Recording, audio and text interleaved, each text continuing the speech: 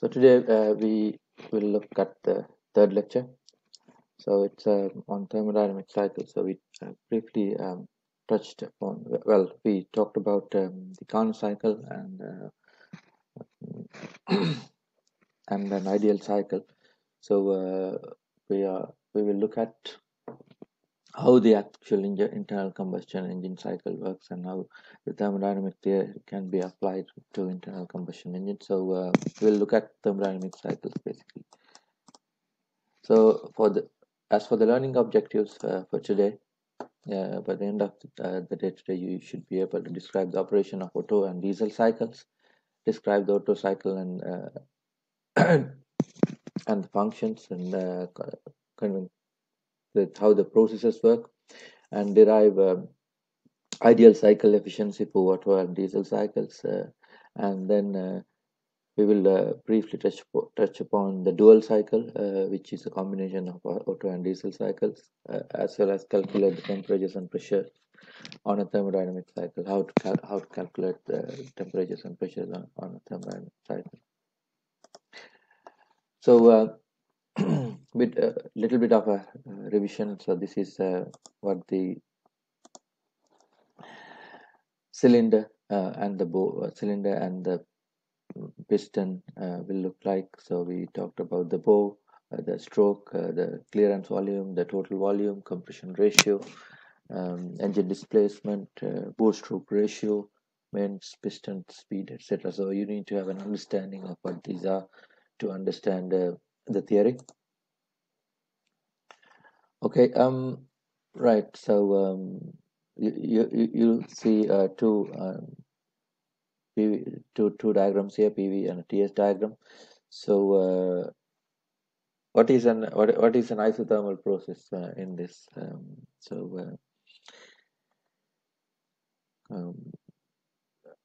Take a pause the video and tell me what it is. The process C is an isothermal process. So and for the next one, so which is an isochoric process. So pause again and think for yourself. So this is an isochoric process, process B. Process B is an isochoric process. Isochoric means a constant volume. So then what is an isentropic process? Isentropic process is a process where S or entropy is constant. So process D is an isochoric process. And then what is an isobaric process? Isobaric means the pressure is constant. So it should be A. So this is a brief description of the terminology. Isobaric is where the iso means one or single. Baric means pressure. So single pressure. Isobaric is pressure isn't here. Isochoric means choric means volume. So isochoric means single volume, meaning constant volume. Isothermal means the temperature. So isothermal means the constant temperature process. And an adiabatic process is an ideal process where no heat transfer between the system and the surroundings whilst the process is being taken place. So that means there is no heat loss, and energy is only transferred as work in an adiabatic process. So and it's an ideal process only. And an isentropic process is a constant entropy process. So it's a reversible adiabatic process, as an isentropic process. Then change in internal energy is U2 minus U1.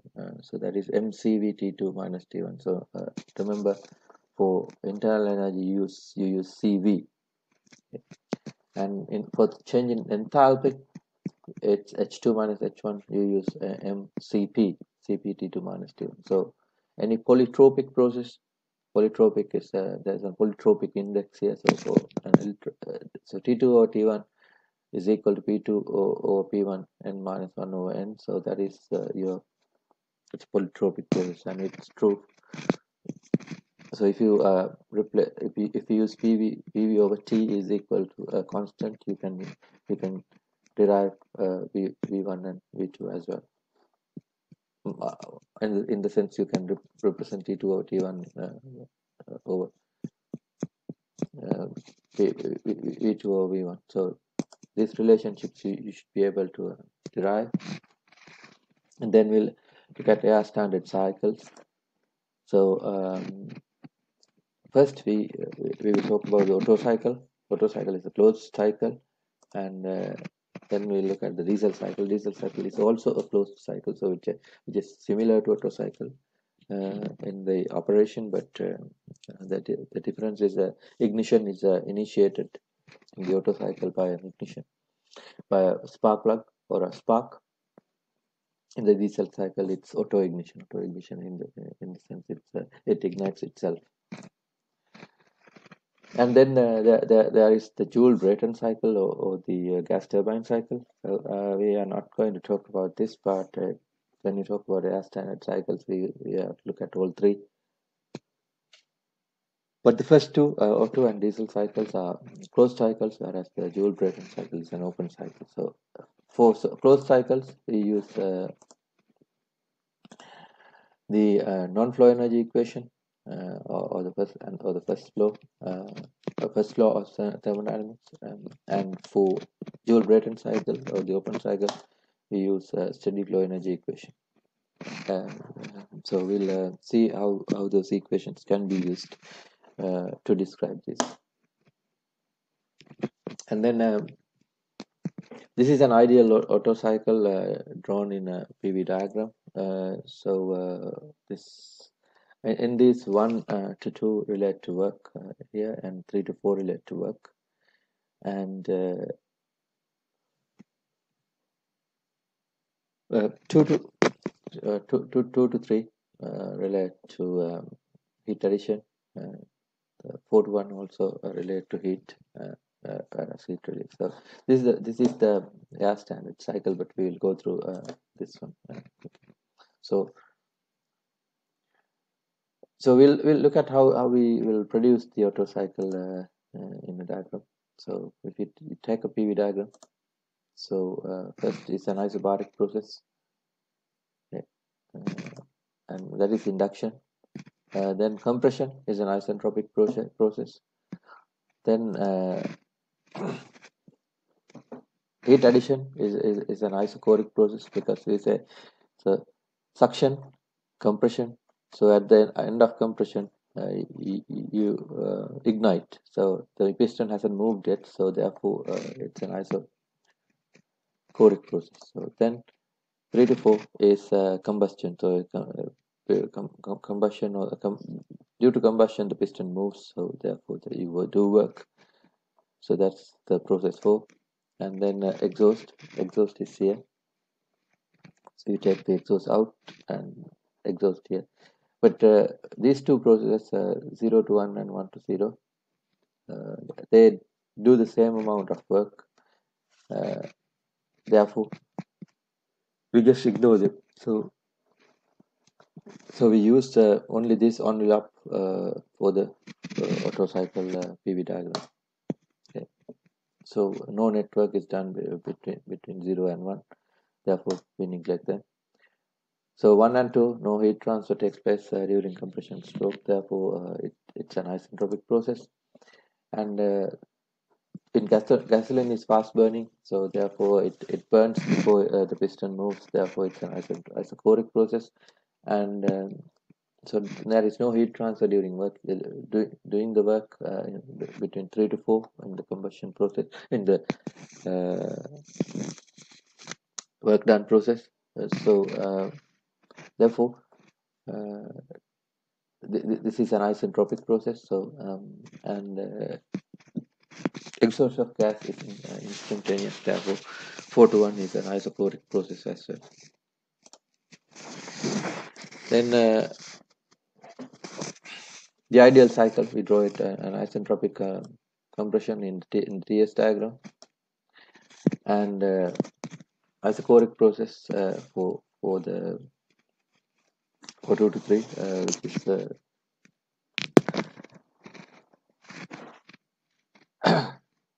combustion, and 3 to 4 is an isentropic process, and 4 to 1 is an isochoric process. So you see 1 to 2 and 3 to 4, no change in S, so it's a straight line uh, along the TS diagram, from going from 1 to 2 and coming from 3 to 4.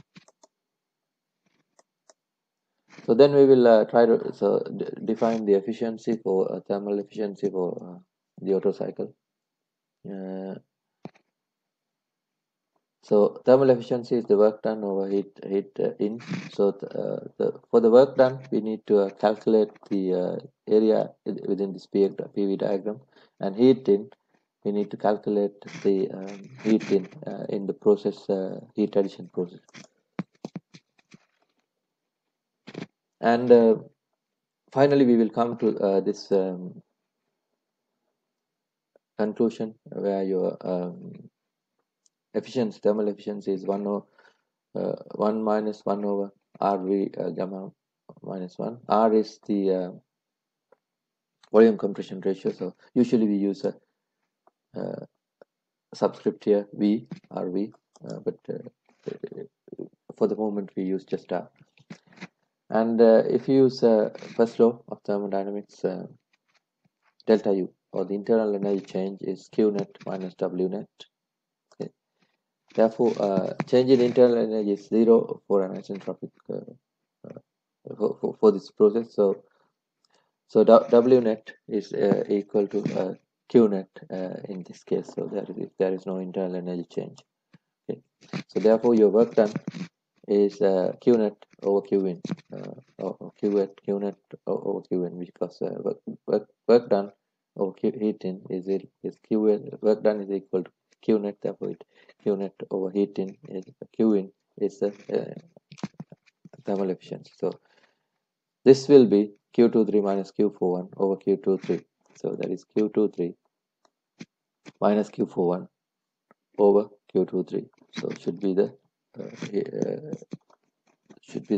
efficiency. Okay. So Q23 is the heat that you will add from here. Q41 is the heat that will reject from here. So if you look at, so 2-3 is a constant volume process. Therefore, you need to calculate the heat addition for a constant volume process here. And 4 to 1 is also a constant volume process. So for that also you use the constant volume heat addition process, heat release process. So if you remember previously,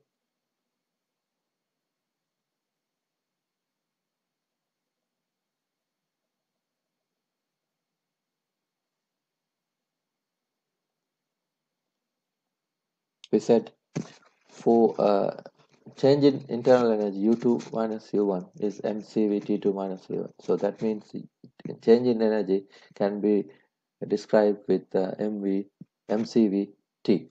Okay.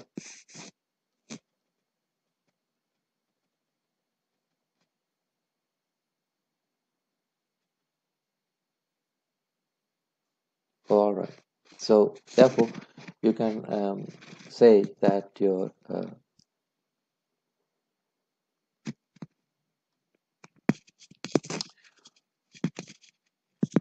so this T2 and this T1 are not related to this T2 and T1. Okay, so this is for any T2 T1. So therefore, for thermal efficiency, you can always say 2 to 3 is mCV T3 minus T2, and 4 to 1 is mCV T4 minus T1. So we take the positive quantities here. Therefore, you can Q23 is mCV T2 minus T3. 4 to 1 is MCV T4 minus T1. So we consider here the CV doesn't change during the process. Okay. So therefore, you can write the equation like this. So therefore, you can, if you take the CV off, you can write this equation as 1 minus T4 minus T1 T4 minus T1 over T3 minus T2, because here you can say your